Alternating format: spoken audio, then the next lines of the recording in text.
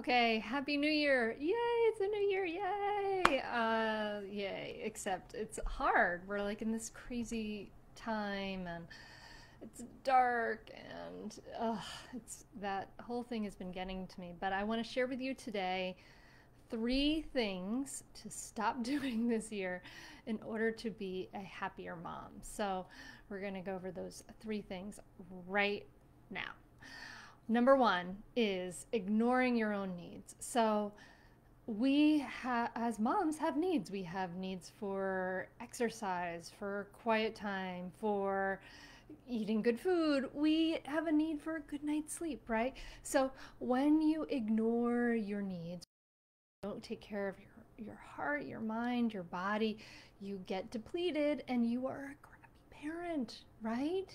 Right? When you don't get enough sleep, when you don't see friends, when you don't exercise, you're kind of a miserable, crappy parent.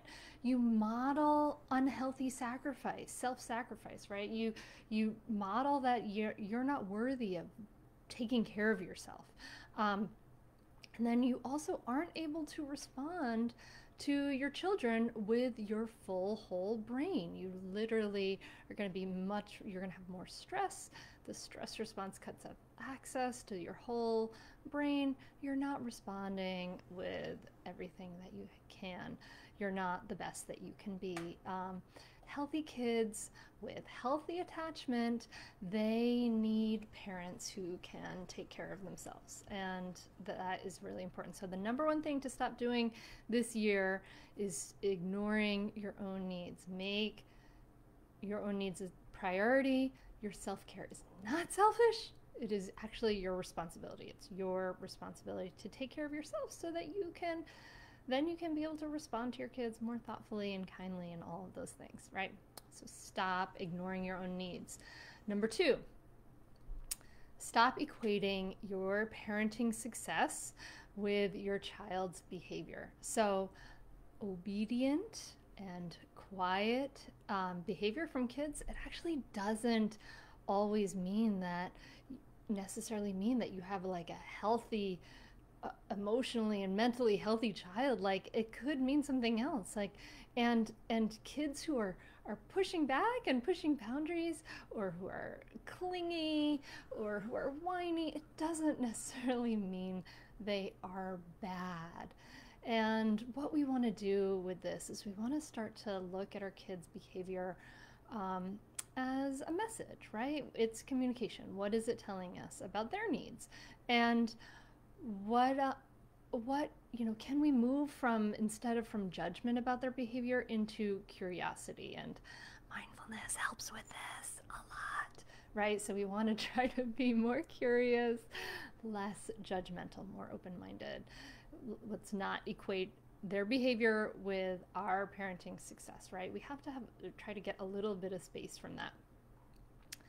And then the third thing to stop doing this year to be a happier mom is expecting yourself to do it all perfectly without any help, right? Right now, we are in this crazy COVID world where getting help, right, can be really hard to get. But try to get it anyway, in a way that feels safe and comfortable for you and your family. Parenting is meant to be done by a village. Being alone with a small child for 24 hours a day is crazy making, right? And it takes a village thing is really true. Our isolation is not healthy for us. It's not healthy for our kids. Try to get help if you can. And then also, like, we didn't birth our babies with all the tools and the knowledge we need to be great parents, right? We get lessons to play guitar and to drive a car and to do less tennis and all those things. But for some reason with parenting, we think we can just wing it. That's a little crazy, right? Like there's all this research, there's all this great stuff out there. We're healing generational patterns. We're in a whole revolution of parenting. Get help if you need it. Get help if you need, time. Get help if you need like support, like the mindful parenting membership, resources and tools to make yourself a better parent, right? Like that's investing in what is literally the most important thing in our lives, right? Our relationship with our kids. So get help. And you can't expect yourself to be everything and know everything. It's not like just intuitive. We need to give ourselves the resources. So if you can, get help. So those are my three things. Stop ignoring your own needs. Stop equating your parenting success with your child's behavior, and stop expecting yourself to do it all perfectly without any help.